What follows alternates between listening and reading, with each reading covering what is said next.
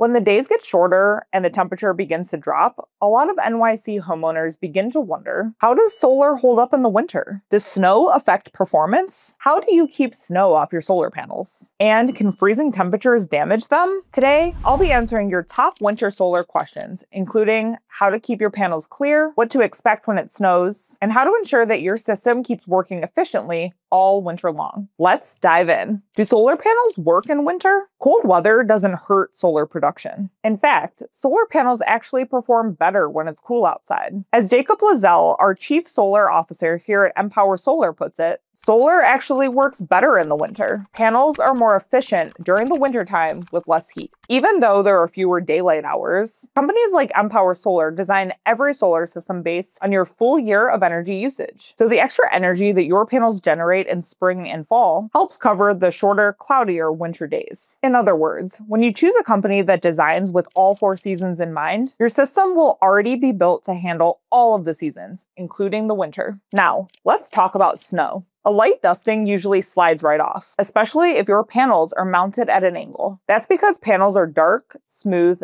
and they absorb heat. So snow melts faster than you might expect. But heavy, wet snow, the kind that's perfect for snowball fights, can temporarily block sunlight. If your panels are flat mounted or use a canopy design, that buildup can prevent power generation until the snow melts or is removed. In NYC, it's a smart move to keep an eye on how long snow stays on your panels. But luckily, a few snowstorms won't drastically affect your annual production. So, how do you keep your panels clear safely? First rule: never climb onto a snowy or icy roof. Safety always comes first. Use an extendable roof rake. These look like long squeegees with soft, non-abrasive heads. Perfect for solar panels, and you can remain on the ground while you clear the snow without damaging any panels. Install a critter guard. During fall, leaves and debris can collect under panels. Adding a critter guard can help keep that space clean before winter starts. Let nature do the work. Most of the time, sunlight and gravity will do that job for you.